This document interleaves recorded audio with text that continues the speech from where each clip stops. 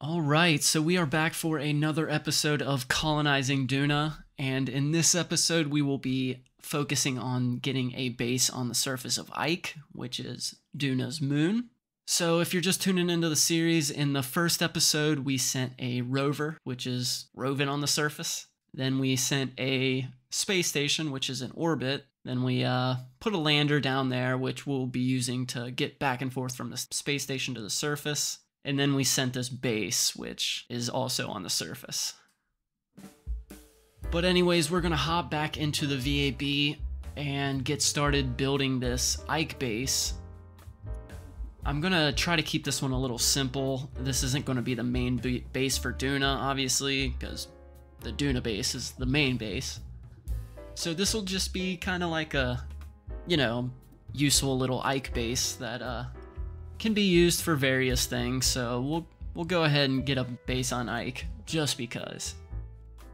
I'm gonna keep this just a single launch base. We're just gonna try to keep things as efficient as possible. I've actually been working on my transfer windows for just getting encounters while still in orbit around celestial bodies instead of a solar orbit or a Kerbal orbit. So you will see that in this video as well. Ends up saving quite a bit of Delta V to get to Duna. So that was definitely nice. I definitely ran tight, as you will see later. Like, very tight. So take note of that and then try to remember when I land and look how much Delta V I have left. But anyways, back to the base. It's going to have plenty of crew capacity, as you can see. We're just building a antenna tower for comms. I go back and forth with a few different designs, as you can see here. But that's with most designs I go with in KSP. They all constantly changing and, So I go ahead and tuck these engines up here. Those are going to be what gives that last little burst to slow me down, like right as I'm on the surface. So beyond that, we are building this, which is going to be our booster for once we are out of or into orbit, rather. And then we are going to come down to our main stage, and once again, we're just going to keep this simple with a one engine. KSP2 really likes simple, so I've been trying to just kind of keep things simple. We're going to go ahead and throw some lights on here so we can see on the dark side of Ike when we go around to it. So with all this, we're going to go ahead and mark the antenna tower so any aircraft don't hit that. And then we are going to finalize this with building a fairing that will hopefully protect all our parts from being ripped off. All right, perfect. So we'll throw back the main booster on, give this sucker some control, and hop on over to the launch pad. Alright, so this actually has a kind of low thrust to weight ratio. It's obviously above 1, but yeah. So we're just going to speed things up so it's not super long as always. It actually flies great. There's a little bit of wiggle, but mainly that was me just trying to keep it in that optimal angle.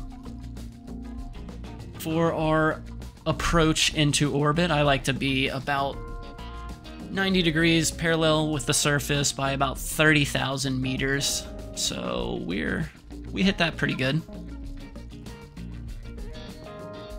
Then we're just going to speed things up to get to those final burns we have to do to just, finish off our orbit to get us into a stable orbit of at least 75,000, which is what I like to shoot for in KSP2.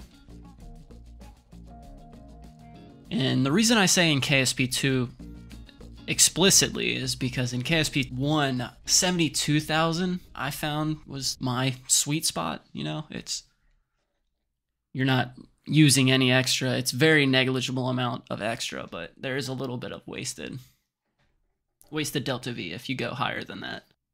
But anyways, back to the mission. What I'm doing here is I'm just warping to a transfer window. I'm actually put a vessel on the launch pad so I can get that full time warp.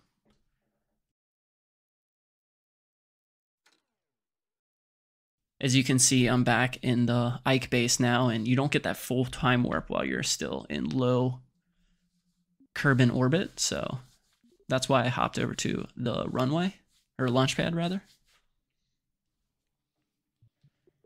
So as you can see, this is me just checking out how we're doing on our transfer window, which we're still a little behind. We are behind Duna, which is what we want to be, but we need to be a little closer. So we want to be behind it because we are actually going faster. With our lower orbit, we're going faster, so we will catch up to it as we shoot out and get that encounter. So I was just actually adjusting my transfer, well, my positioning is in relation to Duna there. Just a bit, and it gives me this better transfer window to where I am able to get this encounter while still in orbit in Kerbin.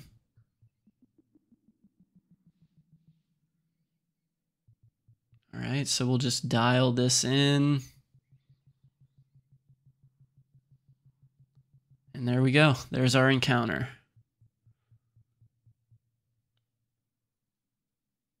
I don't actually get it perfect on this burn, so we do have to go back and make minor adjustments to our trajectory there, just to bring it in.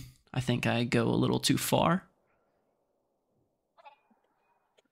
So we are going to kick our fairing and then speed things up to just get this burn over with.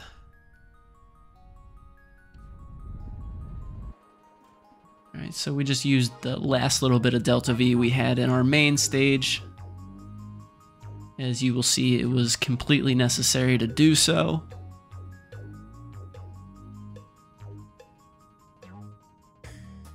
All right, we exit out of the maneuver just to eyeball that last little bit, which I went too far. So I'll just kind of see what I need to do here about that. We'll just exit out of that and then warp out of the influence of Kerbin and then burn retrograde a little bit.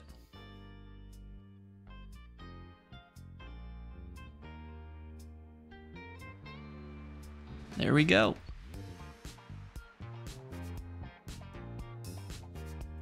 All right, we can warp out to our encounter. And then down to the periapsis. And then do our retrograde burn. All right, we'll go ahead and speed things up. There we go. Then we can fix our inclination here a little bit. Once again, just kind of seeing what I need. Go over here, burn anti-normal.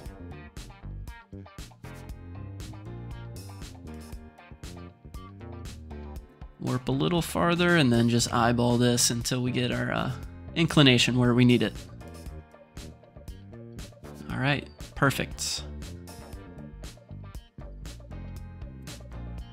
All right, so we'll start bringing our orbit in so we can get our encounter with Ike.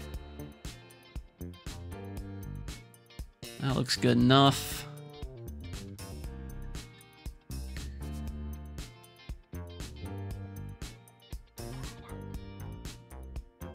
Okay, we'll dial it in here. There we go. Oh, we're actually in a crash trajectory there, so we'll adjust that. Okay. Almost went too far, but we are here at our periapsis of our Ike encounter. We will do a retrograde burn.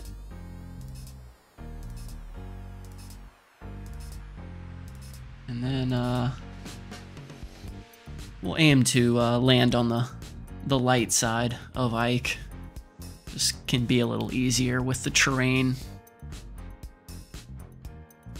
As you will see, Ike is not very flat. Very mountainous.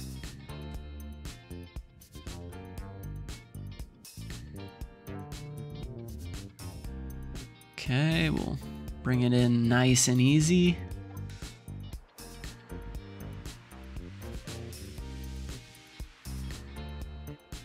We're down to our last little bit of delta V here.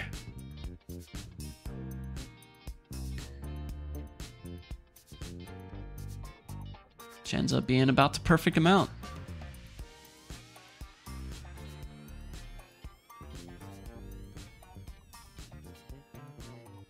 Alright, well, we landed on this hill here, so I'll try to do a little finagling to get it up the hill and onto that flat spot. As I said, Ike is very hilly and mountainous, so it's hard to find a flat spot.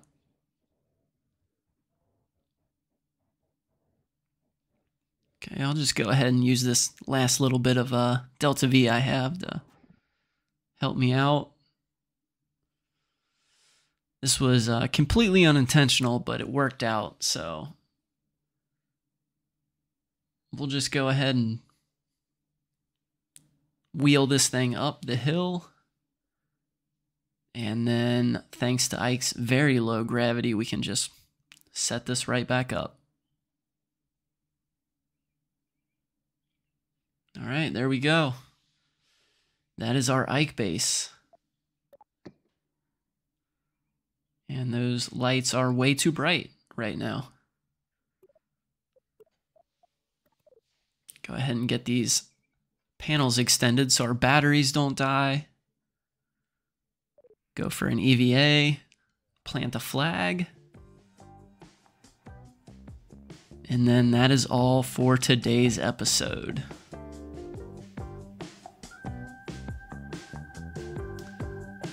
So as always, I appreciate you watching. If you enjoyed, be sure to like and subscribe. So until next time.